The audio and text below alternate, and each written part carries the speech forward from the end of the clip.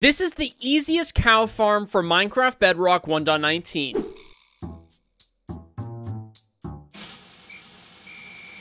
The first thing you're going to do is dig a 2x3 hole in the ground. You're then going to grab a double chest and place it in the center of that hole with 2 hoppers running into the back of that chest.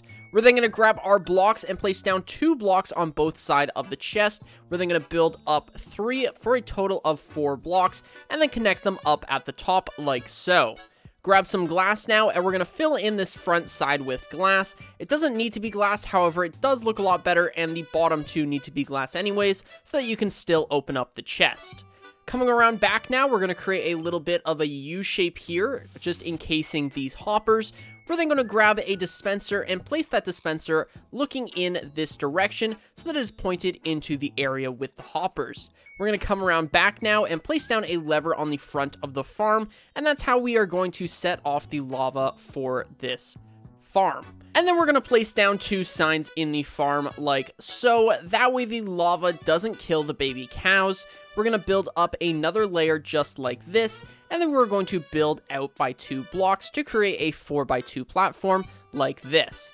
Grab some blocks, and we're going to create a row right here just to encase this area, and we're going to do 1 more layer, and then we are going to place down 2 blocks right here. That way only baby cows are going to fall into this chamber. We're going to grab some signs now and place down a sign right here and a sign right here. Then you're going to grab your water buckets, place down 2 water buckets at the back of the farm so that the water is flowing into the hopper chamber, and then you need to get 2 cows into the farm. And after you have 2 cows, we're going to place down a temporary block right here and then cover the opening of the farm with fence posts. That way the baby cows don't get launched out of the farm. We're then going to come down here and we're going to break these 2 pieces of glass, replace these signs with blocks, and then replace this glass. Come up here, and now we're ready to breed these cows. So all you're going to do is use your wheat, breed them up, get the baby cow, and then we're going to breed cows up here until we have about 50 or so cows. Any more than that and you're going to run into some lag problems, but 50 seems to be the sweet spot for effectiveness and lag. And it should look something like this when you're done breeding them. We're going to come down here now, break these 2 pieces of glass. We're going to grab our signs, and we're going to replace these blocks with our signs,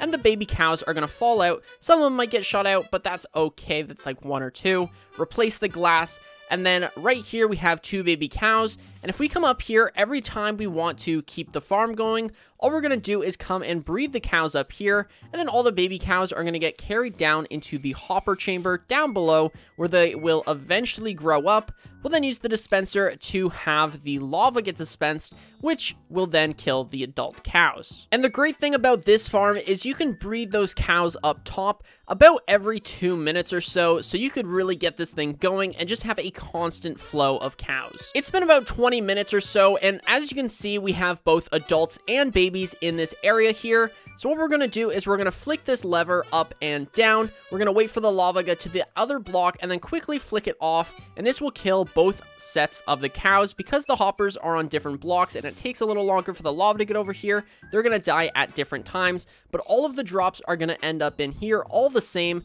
So as you can see, we've got 8 pieces of leather, quite a bit of cooked beef, and this farm is awesome as a food farm and also for getting leather for things like books and bookshelves. Alright, that's going to do it for today. Hopefully you guys did enjoy this one. If you did, please be sure to subscribe and leave a like. Really would mean the world to me. My name is 1UpMC, and I will catch you guys in the next one.